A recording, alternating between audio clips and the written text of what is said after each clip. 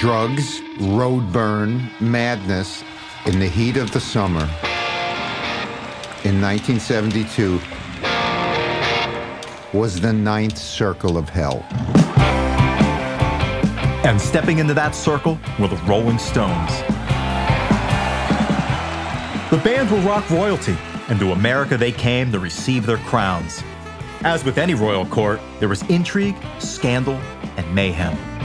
iHeartRadio's new podcast, Stones Touring Party, puts you at the epicenter, featuring never-before-heard archival interviews with the band members themselves. I think it's very difficult to make the Rolling Stones respectable, it really is.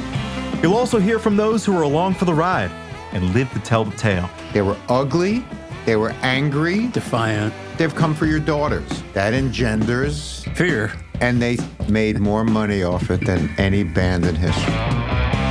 Consider this show an all-access pass that takes you from the front row to backstage and from the private jets to the private after-show affairs. We're going on the road with the greatest rock and roll band in the world, on the tour that showed us what it means to party like a rock star.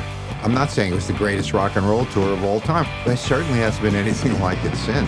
The only way to do a tour like that is to be as high as you can be and not think about anything else. Then they said, "Aren't you afraid of being shot?"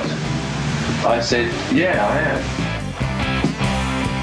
Stones Touring Party is a journey through a pivotal point in American history, with one British rock band acting as catalyst for riots, bombings, drug busts, and some of the greatest gigs ever played. It's about time America had another revolution, and one revolution in American history is not enough. Anybody in that audience was just freaking out. I'm your host, Jordan Runtag. Listen to Stones Touring Party on the iHeartRadio app, Apple Podcasts, or wherever you get your favorite shows. You had to be there.